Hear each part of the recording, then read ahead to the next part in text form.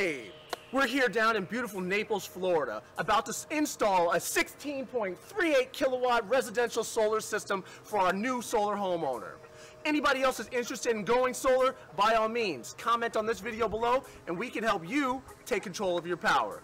Now I want all of you to go forth and spread some sunshine.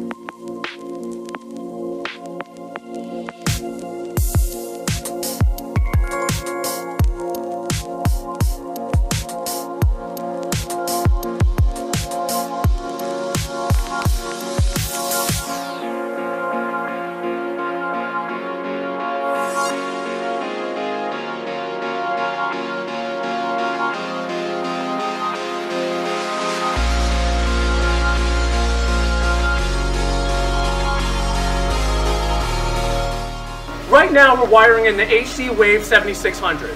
What this unit does is taking the information from the power optimizers that are behind each panel and then collecting that data, letting us know what the performance of each individual panel is doing.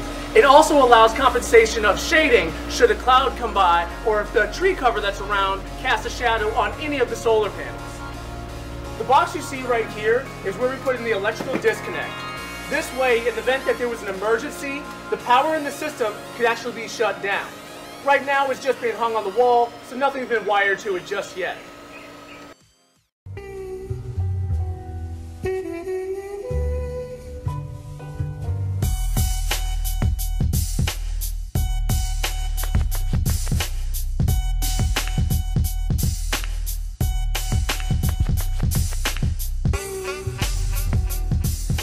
In this installation, we're going to have 16.38 kilowatts of electricity.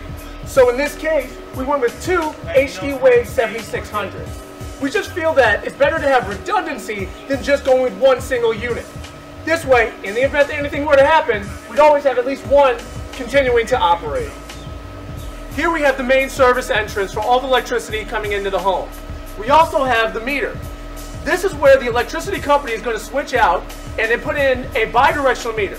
That will determine how much power is coming into the home from the power company and how much is going out from the excess power produced by the 16.3 kilowatts of solar energy.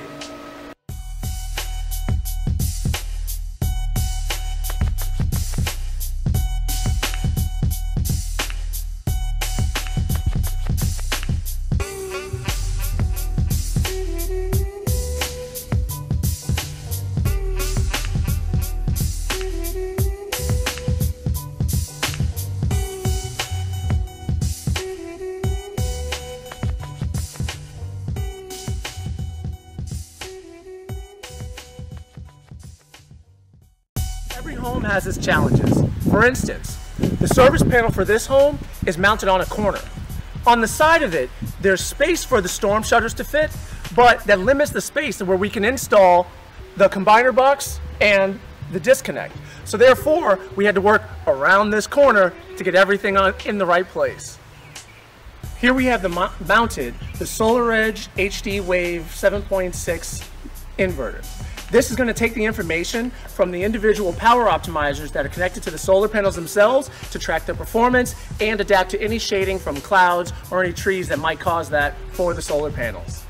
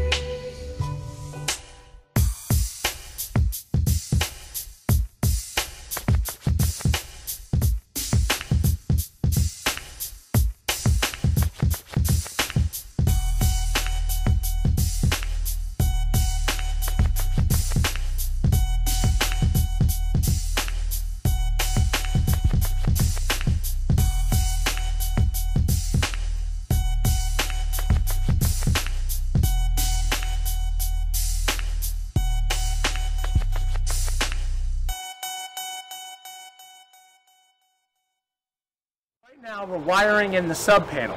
This way each inverter has a circuit breaker that can be tripped or that can be turned off if the system needs to be serviced.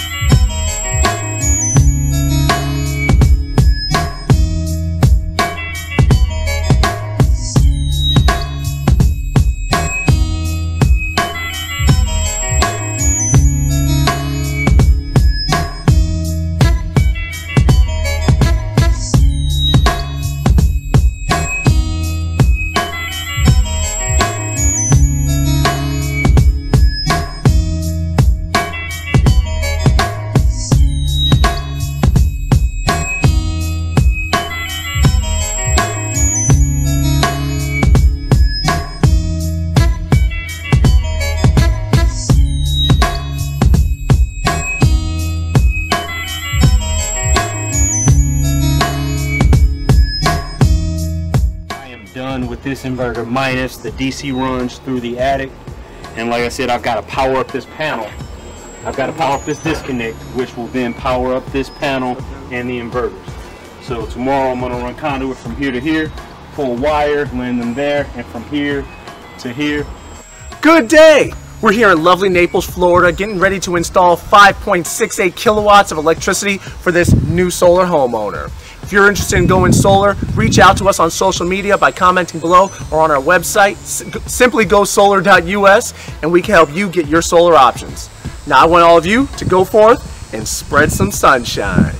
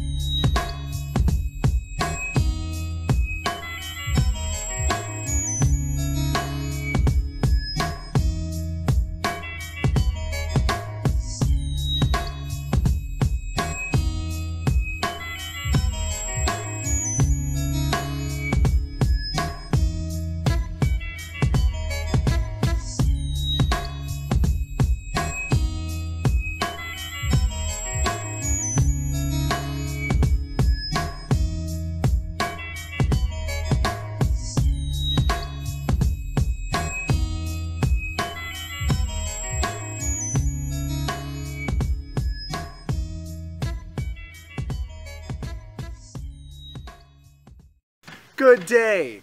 We're here for the second day of our installation of the 16.38 kilowatt residential home solar system. The first day we worked on getting the electrical in place. Now today we're going to start putting the racking and the solar panels on the roof.